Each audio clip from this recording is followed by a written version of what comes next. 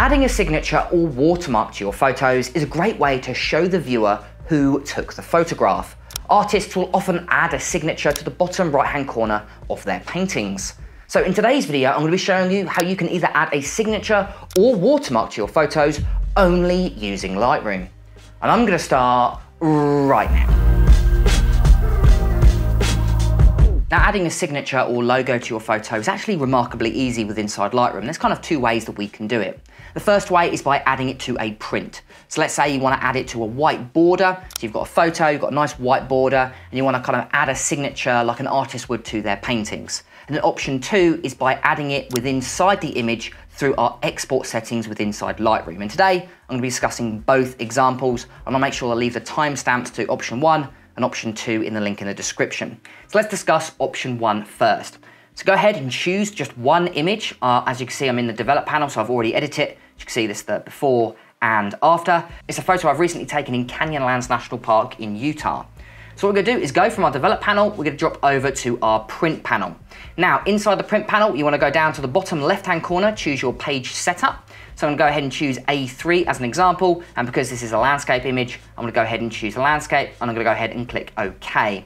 Now, when it comes to the white border, you can change the size of that if you want to by going to your layout, going to cell size, and we can change it. So if you want it really small or you want it really big, I like choosing around 9 inches on an A3 sized print, and as you can see, we've got this nice white border. Now, if you want to add a signature to the bottom right-hand corner, all you'll need to do is simply go to Page, and then you want to drop down to where you can see it says Identity Plate. Now, an identity plate is just a fancy word for signature or logo. It's just a little plate that fits at the bottom right-hand corner, or actually wherever you want. I always choose bottom right, but you can choose that wherever you want in the image. And basically, it's just a little PNG file or a little JPEG file that you can add to your photo. Now, what you'll need to do is actually upload one. So go ahead and click in this little box here, then drop down to Edit. It will open up with this little box here. Now, there's two ways. You can add text or you can add a graphic. If you want to add a signature, I always like choosing a graphic. Then what you want to do is go ahead and locate File. Now, I've got two examples. I've got a black version and I've got a white version. So depending if your photo's really dark, you obviously then want to choose a white logo. And if your photo's really bright, you obviously want to choose a black logo. So if you are thinking of making a signature, try and always make two, make a dark version and a light version, just so it's visible on your print. Now, obviously, this is a fairly dark image, so I'm gonna go ahead and choose white, go ahead and click choose, then go ahead and click OK. And as you can see, it's now added. You can see it is here. And all you need to do is then just choose where you want it to be positioned, so size and position. So you've got two options here. You've got your opacity. So for example, if you want to drop that opacity, I usually like having it at 100%, but again, that's very optional. And then you've also got scale, so you can have it really big or really small. I like choosing between 10 to 15%. Then it's completely up to you where you want it. So for example, if you want it inside the image, so you could go for something like so. But if you want it outside the image, you can also do that. So for example, I might actually change this back to my black one. Go ahead and click choose, OK. And now you can see I've actually added to the outside of my image. And again, you can add it wherever you want, really. If you wanted it in the middle, if you want it in the center, completely up to you.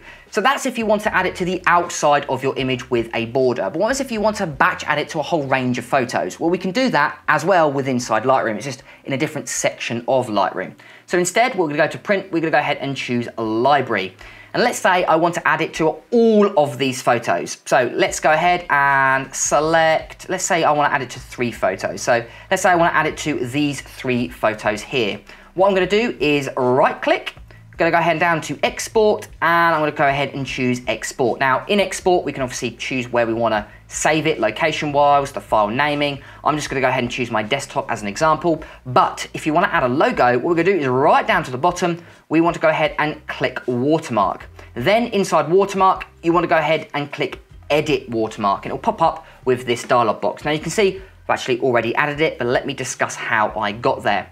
In the very top right hand corner, you've got 2 buttons. You've got text and you've got graphic, and they're fairly obvious. Text, you've got a text here. You can do copyright James Feaver. You can choose your font or anything like that. But again, if you want to add a signature, make sure to go ahead and choose graphic. Then in image options, go ahead and click choose, Again, you can choose either black or white version. This is why I think it's really important to have two options, one bright and one dark. I'm going to go ahead and choose white in this example. Go ahead and click choose. Then right at the bottom here, you've got watermark effects. So again, you've got the same settings. You've got your opacity here, but most importantly, you've got your proportionality, so how big you want it. And this is going to be a percentage of the size of the image. This is why I always say choose proportional and then choose a percentage, because if your image is really small, pixel-wise, it will be really small. Or otherwise, if you choose fit or fill, it's going to be huge and it's just going to end up ruining your photo, in my opinion. So go ahead and choose proportional. Then right at the bottom here, and again, this is really important, this is going to be your anchor point. So where will it appear? And again, this works with horizontal images or vertical images. If you choose bottom right, it's always going to appear in the bottom right. Or if you choose bottom left, it'll always appear in the bottom left. I'm going to go ahead and choose bottom right because I always like choosing the bottom right here. Go ahead and click done. And then you can see it's saved. You can even save it as a preset. Then all you'll need to do is go ahead and click export. Just give it a couple seconds to export. And if we go ahead and minus Lightroom here, we can see that every single photo, photo 1, photo 2, and photo 3 have all been added. And as you can see, they're actually slightly different aspect ratios. And there we have it. That is how you can easily add a signature or watermark to your photo, depending on how you want to add it inside Lightroom.